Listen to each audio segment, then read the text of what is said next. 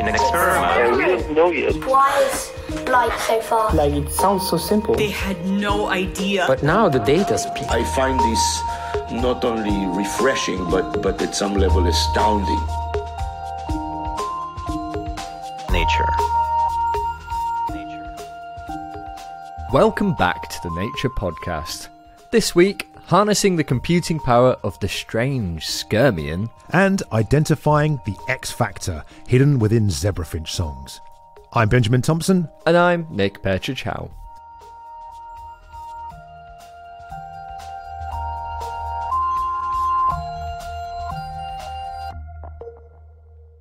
This week in Nature, researchers have shown a new way to harness a weird quasi-particle known as a magnetic Skyrmion, potentially paving the way for the next generation of computing. There is a very pressing need to move beyond conventional computing architectures to avoid an energy crisis. And Skyrmion is one of the strong candidates to realize these kinds of technologies. This is Anjan Samyunarayan, one of the researchers behind the new work.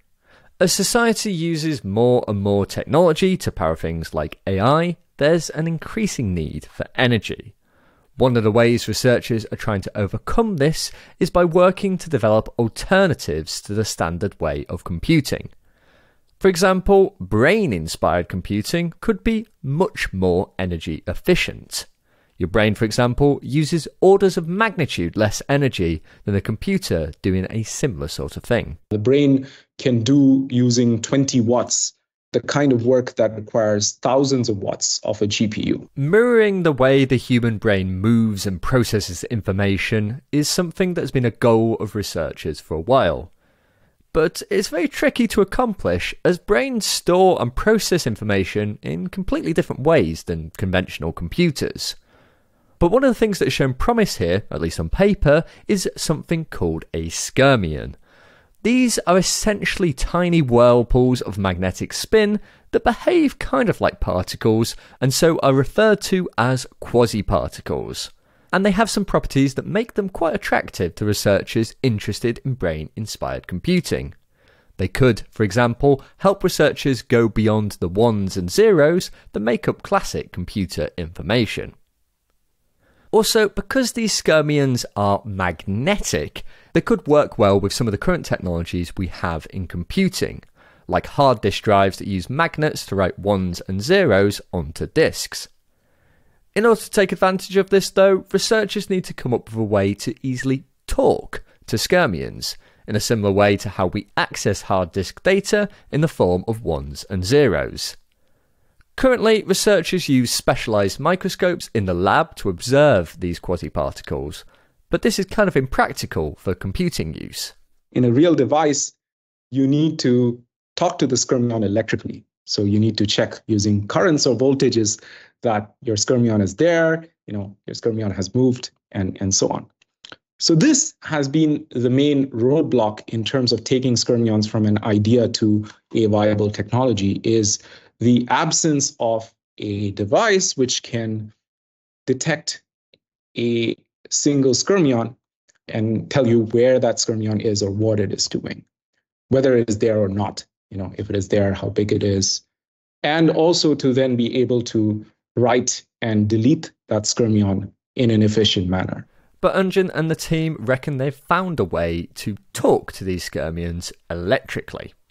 To do it, they tweaked a device known as a magnetic tunnel junction. Now, regular magnetic tunnel junctions are already used in conventional computing in some types of RAM, but Anjan and the team's version is made of the right combinations of materials to enable them to consistently and stably generate Skyrmions of different sizes. And by applying a voltage to their tunnel, they could talk to their Skyrmions.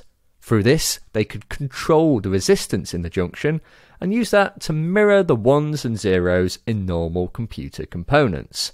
Overall, they were able to write, read and delete data using Skyrmions. The achievement of read, write and delete within a commercially compatible device using commercially compatible techniques is kind of the main achievement of our work.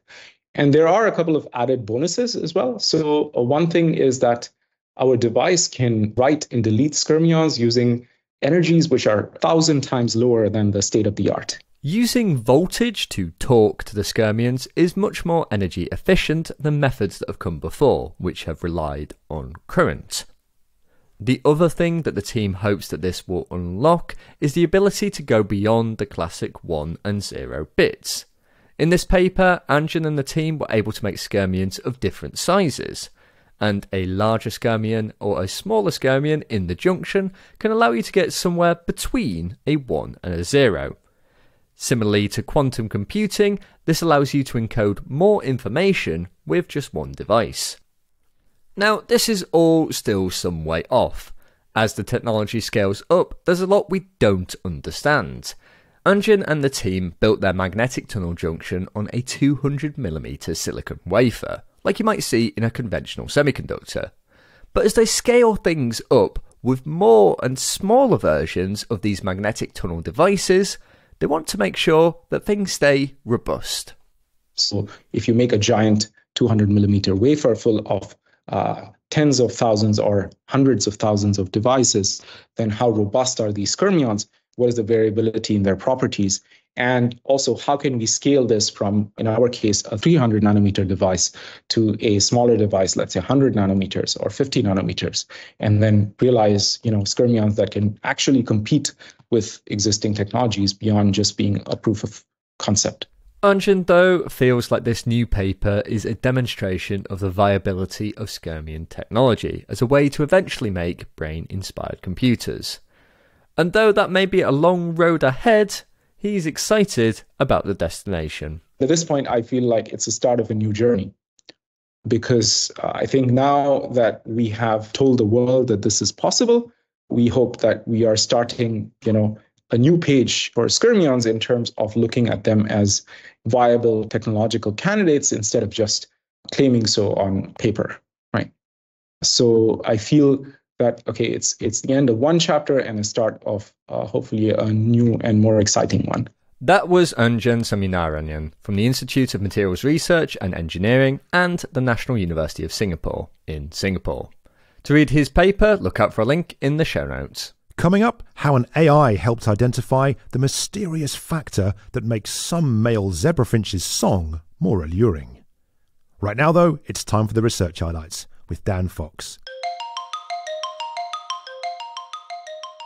Deep-diving cyborg jellyfish could be used to monitor the oceans. Researchers have already demonstrated that electrodes implanted into live jellyfish could allow for control of the animal's speed and make them swim more efficiently. Now the team want to build on this success to exploit jellyfish's deep diving capabilities. To do this, they built a dome-shaped prosthetic forebody that sits on the bell of a moon jellyfish, making the creature more streamlined. The team showed that the augmented animals could swim 4.5 times faster than an unenhanced jellyfish, and could also carry cargo such as sensors in the prosthesis. The researchers say that these low-cost enhancements could make ocean monitoring cheap and easy. Take a deep dive into that research in bioinspiration and biomimetics. Collective saliva testing could help to achieve universal screening for a common condition in infants. Congenital cytomegalovirus, or CCMV, is a common infection of newborns that can lead to hearing loss and other developmental problems, and usually goes undiagnosed. To tackle this problem, a team of researchers have developed a new cost-saving screening strategy. Healthcare workers collected saliva samples from babies before pooling 8 samples together and testing them collectively. If a pool was negative, all its samples were considered negative. If a pool was positive, all samples were tested again individually. Screening was possible with only a fraction of the tests normally needed, and of almost 16,000 babies tested, 54 cases of CCMV were found, most of which would have gone undetected without this universal screening approach. If you're drooling over that research, you can read it in full in Nature Medicine.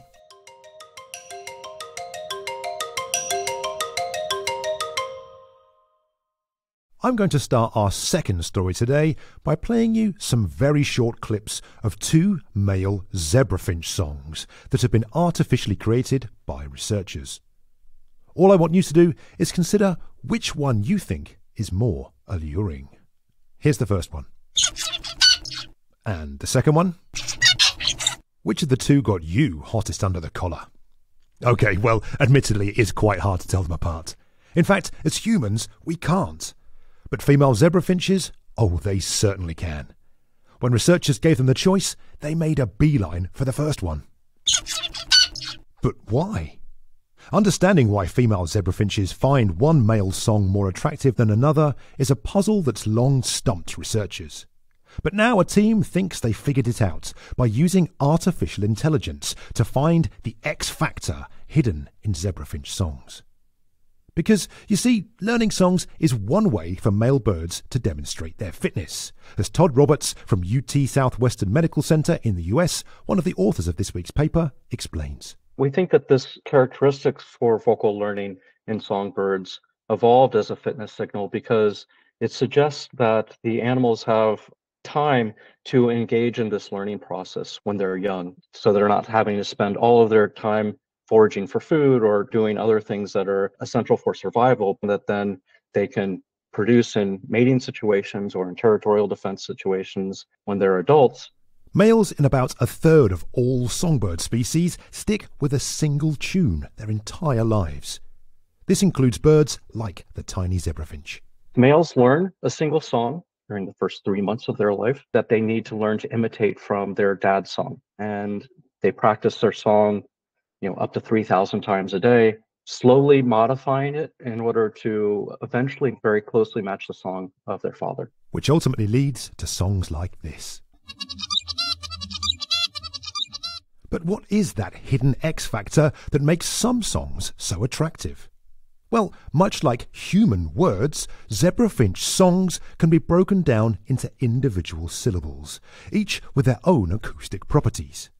But if 2 male zebrafinches both have an equally good song that they've practiced their little hearts out to learn, how does the female decide who's the fittest? People have looked at, perhaps it's the acoustic complexity of the syllables, how noisy the syllable is, or if it's the changes in frequency modulation. So hand-picked acoustic features.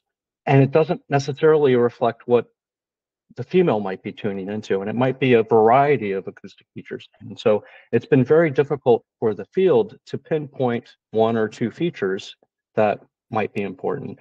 And we wanted an unbiased way of trying to identify what features the females might care about. To do that, the team developed a machine learning system that listened to the calls of multiple male zebrafinches' songs and analysed the thousands of repetitions of syllables they contained. Specifically, they compared 2 groups of birds, those who'd learned to imitate songs from their dads and those who weren't able to and had to improvise them. Females are known to prefer imitated songs, but it's not exactly understood why. These improvised songs, they're usually a little bit noisier, the syllables are a little bit longer, but these are just kind of the things that we perceive. So the team wanted to look at these songs as a whole and see if there was something imperceptible to our ears. And this is where their machine learning system came in. It took all the information contained within each syllable's sound signature and used this to essentially place each syllable as a point on a 2D map.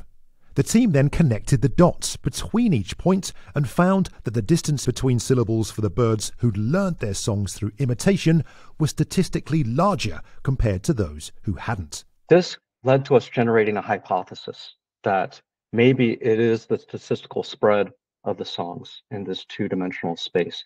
That could be something that is important. What we wanted to do next was take only learned syllables that a bird produced by imitation, and then see whether or not if we made synthetic songs using only the learned syllables and made ones that were either statistically longer or shorter in this 2-dimensional space, whether or not that would be something that the female birds cared about. Which brings us back to which has more of the statistical gap and which has less of this statistical gap.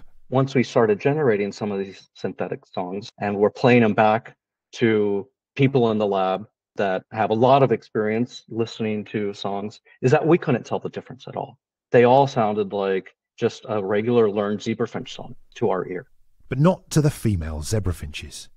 To test whether they preferred one over the other, the team put female birds into a T maze, which, as the name suggests, is a maze in the shape of a T, where the bird stands at the bottom and must decide which arm of the T to head towards. A speaker at the end of one arm of the maze played a synthetic song made by sticking together syllables with a long statistical difference between them, while a speaker in the other arm played a song with a short distance. The birds showed a clear preference. In 100% of the instances when we did this experiment, the female birds spent more time in the arm with the long distance song. So it appeared that this difference the machine learning system had uncovered was involved in female preference. But how could it be an indicator of fitness? Well, it turned out that learning a song with this property is hard. The team took males with different statistical differences in their songs, got them to breed and teach their songs to their sons. And what we found was that the sons of dads that had shorter distance songs, those birds were able to sing songs as adults that very closely matched the distance of their dad's song, and in some instances exceeded the distance. While the young birds of dads that had longer distance songs, those birds, they weren't able to readily match their dad's long distance song, suggesting to us that this is a difficult thing for them to achieve. The team also suggest that because it's difficult, it's special, and a bird has to be fit to learn it, meaning this computer-identified X factor could be an important part of mate selection.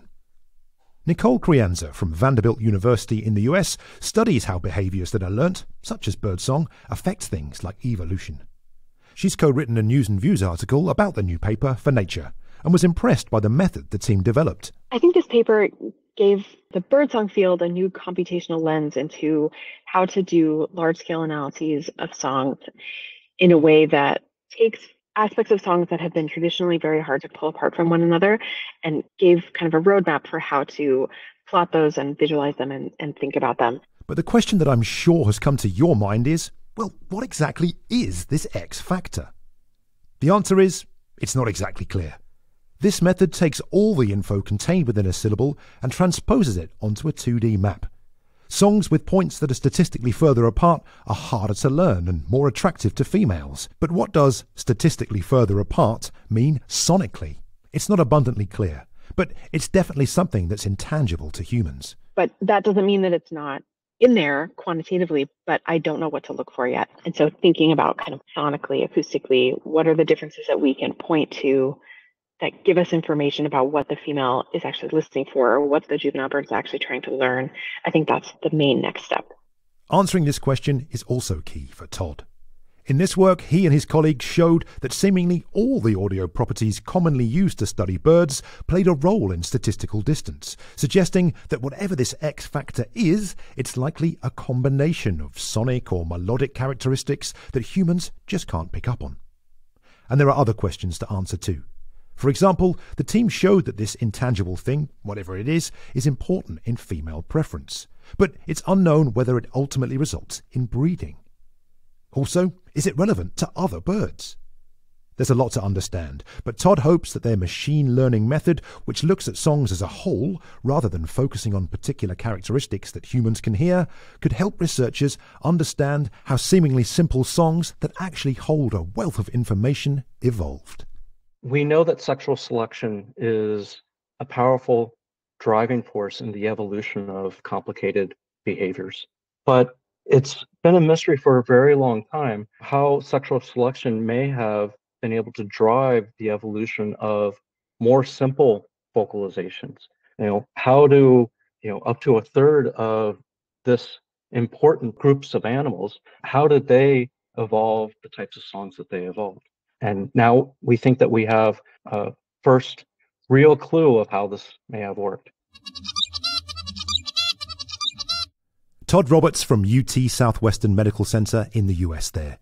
You also heard from Nicole Crianza from Vanderbilt University, also in the US. To read Todd's paper and Nicole's News and Views article, head over to the show notes for some links. Finally on the show, it's time for the briefing chat, where we discuss a couple of articles that have been featured in the Nature Briefing. Ben, what have you been reading this week? Well, I've got a story that I've been reading about in Nature, and actually it's another bird-related story, but very, very different to what we've just heard.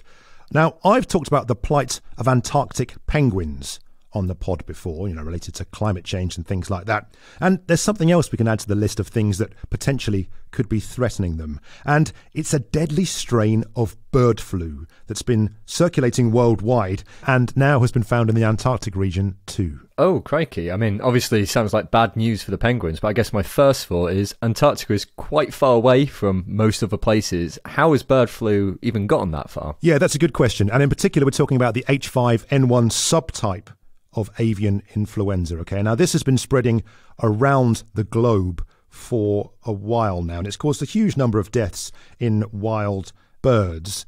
And the answer to your question about how it got to Antarctica, because of course you're right, it's a very, very remote place. It seems like it's birds coming from South America, migratory birds, potentially spreading it. Now, the virus was first detected in dead birds in the wider Antarctic region in October 2023. Okay, now these were scavenging seabirds called skua and some gulls as well. Okay, now this was a sub-Antarctic region, so just outside kind of the main landmass of Antarctica itself.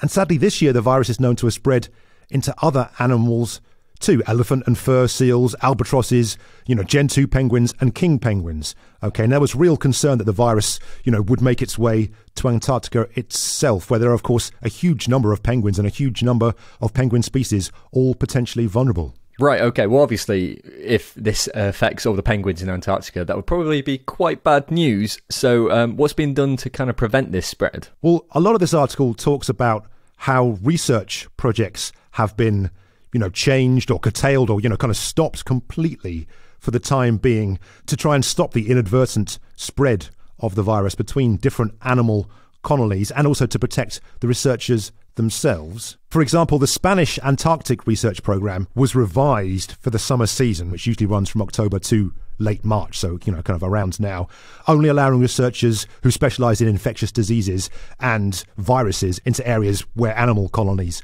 are, for example. And this has had a knock-on effect to a lot of other researchers who maybe can't go and pick up their probes, for example, and are concerned that their batteries, might run out, so they'll lose a lot of data on animal behaviour and the impacts the animals have on the environment. But other countries are following suit as well. Apparently, Argentine researchers have suspended all activities that had direct contact with animals as well. And this is going to affect researchers studying things like, behaviour and reproduction and so forth. And so when you're reading this article, what's the sort of sense you're getting? Will these measures be enough to sort of stop the spread? Sadly, potentially not. So earlier this year, there was some more dead skua on Antarctica proper, which tested positive for the virus. And just yesterday, as we're recording this, a preprint was published, so it's not peer-reviewed there, so bear that in mind, suggesting that researchers had detected this highly pathogenic H5N1 in Adelie penguins. So potentially, really efforts need to be put into working out, how it spread and how far it might travel and what impact it might have. Because this virus has had a massive impact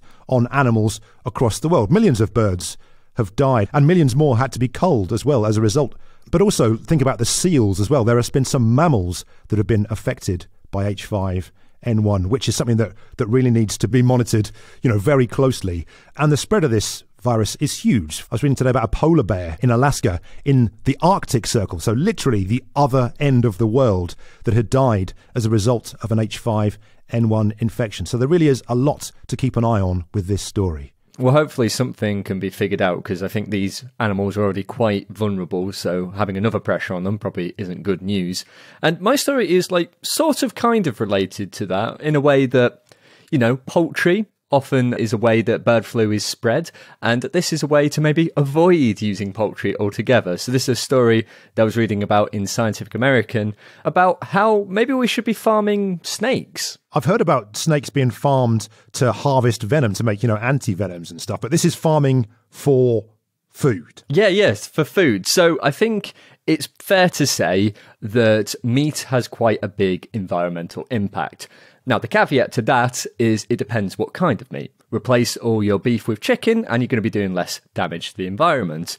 And these researchers have proposed that maybe actually we should be looking to snakes for meat instead, because they reckon, and they've done a paper to sort of analyse this, that farming snakes would be a lot less damaging to the environment. Right, because I guess there's a lot of chat about, moving to an insect-based diet because the protein to resource kind of differential is much more favourable because they're small and you can get a lot of protein. Is that kind of the same thing with snakes? Yeah, that's kind of the same thing because like insects, snakes can't regulate their own body temperature like you and I can.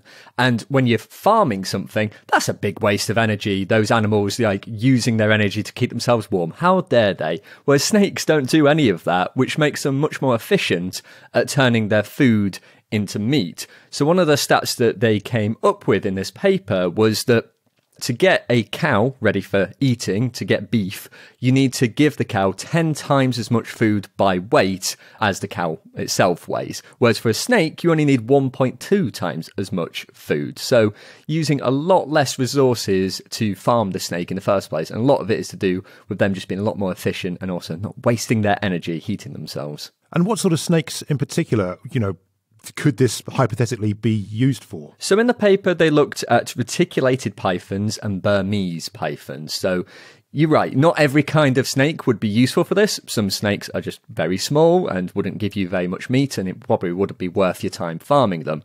These are quite big snakes, and they're snakes that people already eat in many parts of the world. So in those parts of the world, people may be more accepting of them as well. Because a big question mark about this would be whether people would want to eat snakes. And maybe in parts of the world where you and I live, people are less familiar with that. So they might not be as keen on that. But in many parts of the world, it's pretty normal. And as you say, this isn't without precedent around the world. But is this just a kind of hypothetical or a thought experiment? Or do you think this is something that the researchers actually think is potentially a real goer? The researchers propose it, but there are some things to take into consideration. So some other researchers were interviewed for this article and some other articles that I read about this. And one of the key things is that we don't really know a lot of the wider environmental impacts of snake farming. So things like cows and chickens and stuff, there's been a lot of research done to understand what the impacts are of those kinds of farming. But for snakes, we don't really know. And one key thing may be what you're feeding the snakes. So snakes are carnivores, and so they're eating meat, and that meat that they're eating has come from animals which have eaten plants. So that is something that wasn't really captured by this current analysis, and so could make the environmental impacts a lot larger when you take that into consideration. Another thing to think about as well is that humans don't tend to eat predators very much because, they accumulate a lot of toxins, they accumulate a lot of things because they eat lots of animals which have eaten lots of things. Things build up through those sort of trophic levels and end up being not great for you. So it's unclear exactly how that would play out as well. And as you scale something up for wide scale farming as well, it sort of changes the maths a bit. Because at the moment, these snakes are being fed sort of waste meat that wouldn't be used for anything else anyway. But if you're trying to do this on a big scale, you may have to produce the meat to give to the snakes, which then may have a lot more environmental impact. So there are a lot of questions to answer with this one, but it's an interesting idea, and it sort of highlights the different ways we need to think about how we need to eat in order to make sure everyone has the correct nutrition without destroying the planet. I can't believe you brushed over the word scales there, Nick, with barely a look to the camera. I didn't even twig that one at all. Anyway, let's leave it there for this week's briefing chat. Fascinating story, that one, no doubt. And listeners, for more on these stories, check out the show notes for some links, and for a link where you can sign up to the Nature Briefing and get even more stories like them delivered directly to your inbox. And speaking of inboxes, if you have anything that you want to tell us or let us know about the show, please do. Send your comments to @NaturePodcast on X or to podcast@nature.com. I'm Nick Petrichow. And I'm Benjamin Thompson. Thanks for listening.